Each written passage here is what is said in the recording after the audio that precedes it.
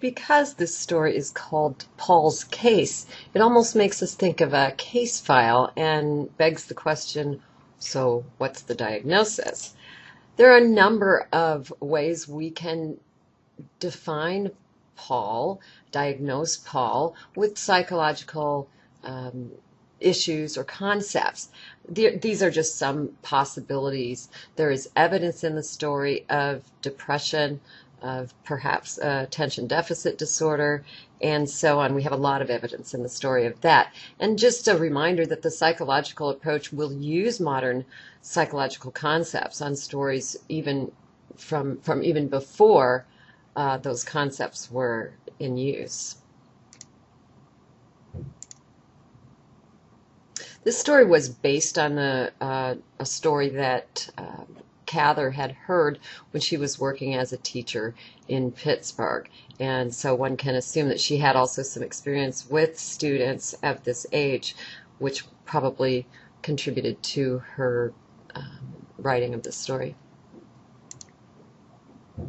There's a lot of symbolism in the story regarding what is art, what is artifice, what is beauty, and just a note about the meaning of artifice, which used to be a positive term and now is rather negative.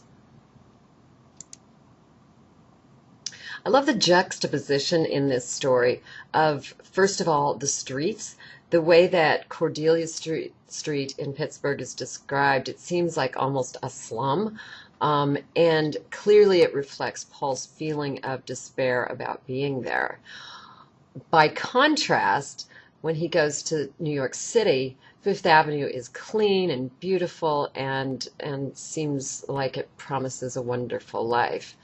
Another bit of juxtaposition is the foil character of the young clerk that is so very different from Paul, but who his father holds up as a model that Paul should aspire to be like.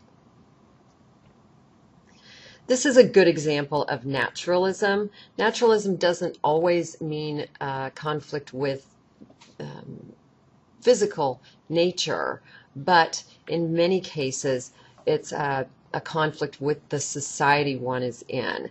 And clearly in Paul's case, he felt that the Industrial Revolution had brought jobs, but pretty much dead-end lives, and this story reflects that.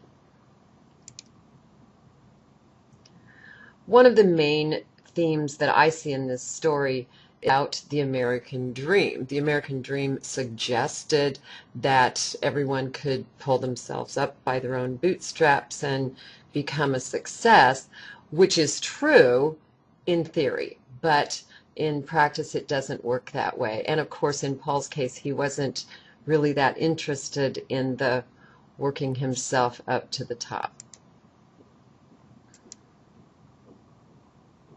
There's a lot of use of appearance versus reality in this story as well.